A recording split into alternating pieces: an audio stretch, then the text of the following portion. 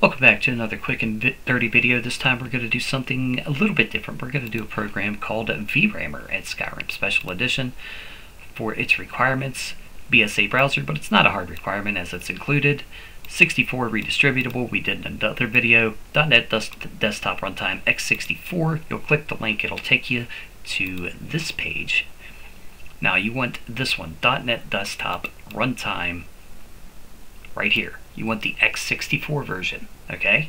Grab that. Run the program. Don't tell them about yourself. It's the government. They're trying to trick you. No, I'm kidding. Alright, once it pops up, you should just see install, follow the prompts. If you've already installed it, but it starts acting wrong, you can just download it again, and you'll get this little pop-up that says repair. Now, since I just did this about 10 minutes ago, the first time I shot this video, I'm not going to bother doing it again. Okay? Okay. So we're going to close that. Yes, we want to cancel. Alright, so we're going to go back here to VRAMr. We're going to go to the Files tab, and we're going to Mod Manager. Download this. We got that, we got that, we got that. Download.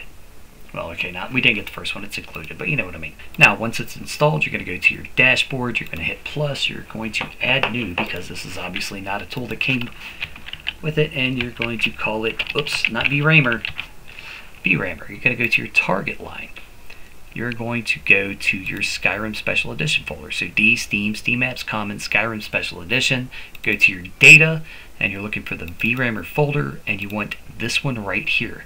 Get that funky little stuff popping up, you hit open, you hit save. Now, this is something I'm going to tell you now that you do not run until you have every texture that you want installed. This will be the last thing you run. The folder it puts out will be the last thing that loads. Okay? That's very important. This will be the last thing you run, and the folder it puts out when you drop it into here will be the very last thing that loads. So let's go ahead and fire it up so you can see it. So VRAMr pops up, you get this handy little guide here on the right that pops up. Now I suggest using your arrow keys before you start using this and actually read this, because it lets you know it's going to take a while. It lets you know the thing I told you about the C drive, which is don't use the C drive for the output folder. This is a lot of useful information in this little pop-up. Read that first, very important. Then you come over here, you select your quality. If you have a potato, one, you shouldn't be running modded Skyrim, but try the vanilla, it might help. Personally, I always do H for high quality. Now, once you pick your quality, you get this pop-up. So, like I said, do not pick C. It says here in this that you could even pick a thumb drive. Like in this little information box, it tells you could even pick a thumb drive if you want, just not the C drive. I always pick my D drive. Okay, and then I hit OK, and I'll let this run.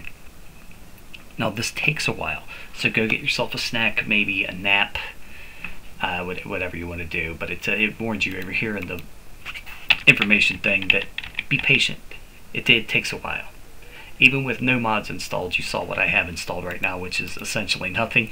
This still takes quite a bit, so I'm going to cut that out. Once VRAMr has finished loading, the last screen you're going to get will be this green screen. It tells you here at the bottom, VRAMr has finished, put drag and drop, blah, blah, blah, into... Anyway, VRAMr is finished, put the VRAMr into your mod manager, press any key, and any key will close it for you. Then you open up where you sent it to. For me, it's D drive. You're just going to take this folder and drop it down into the drop files section. Now, again, before you do this, I'm going to say it one more time before the video ends. This will be the last thing you run. When you drop the file in, it's going to have conflicts. It will load after everything it conflicts with, because this is just your compressed textures to improve performance.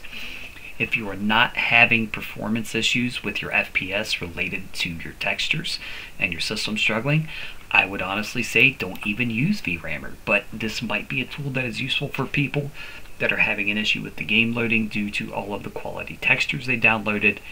Very, very helpful. Highly recommended for those that need it. Thanks for tuning in. I'll see you in the next quick and dirty video.